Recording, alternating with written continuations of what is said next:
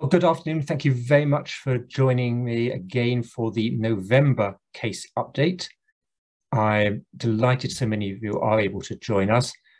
What we're going to cover in today's session, a couple of cases on expenses. The first relates to employment expenses, the case of Kunjor, and then a case of a topic which doesn't really come up that often, management expenses for corporation tax. It's a rule we all learnt when we first did tax, and we've probably come across it once in a while with clients who are investment companies.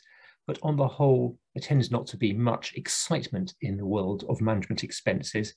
Nevertheless, we do have a case, Centrica Overseas Holdings, which we'll be looking at as well in the first part of the session. My plan, if all goes to time, is to look at this third case, JRO Griffiths, a capital allowances case, also in the first half of the session, before having a short break to stretch our legs, etc.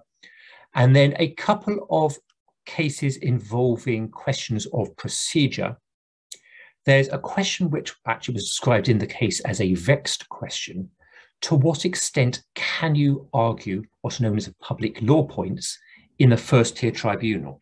In other words, when can you have a quasi-judicial review hearing in the first tier tribunal when the first tier tribunal does not have judicial review powers?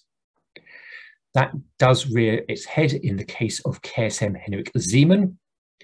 And then finally, I'm going to return to the subject of late claims for or late elections for fixed protection, the case of Harrison. You'll remember in the previous month's lecture, we looked at the case of Ketley. Well, slightly different situation here, the case of Harrison, and we'll be looking at that again after the break.